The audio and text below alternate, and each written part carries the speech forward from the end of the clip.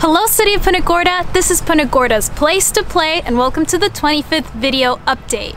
I have talked a lot about what the city currently offers in these videos, but I think it's time to look into the future to see what's to come. Nature Park is located at 1555 Akiesta Drive on the corner of Akiesta Drive and Bal Harbour Boulevard. The park is a 21-acre environmental preserve with a 1-mile walking trail, boardwalks, and fishing pier. We have done a video explicitly on Nature Park. If you'd like to see it, we've provided the link in the description below. The site hosts preserved, managed, and enhanced areas for a variety of educational programs and outdoor activities including walking, bird watching, photography, environmental education, and wildlife observation. Because of this vision for the use of the site, it was named the Punta Gorda Nature Park. And have you seen these beautiful flowers? The PGI green thumbs keep the gardens looking gorgeous.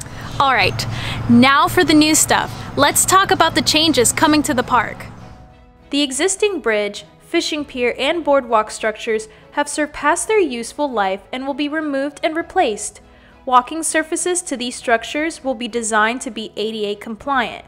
The deck material will be recycled composite plastic lumber construction. Being ADA compliant means that the infrastructure conforms with the requirements of the Americans with Disabilities Act, ADA, making it easily accessible to those who have a wide range of disabilities. The pathways leading to these park amenities will be paved and will have rest areas that accommodate site furnishings. Construction of the project will be accomplished in 2 phases as follows.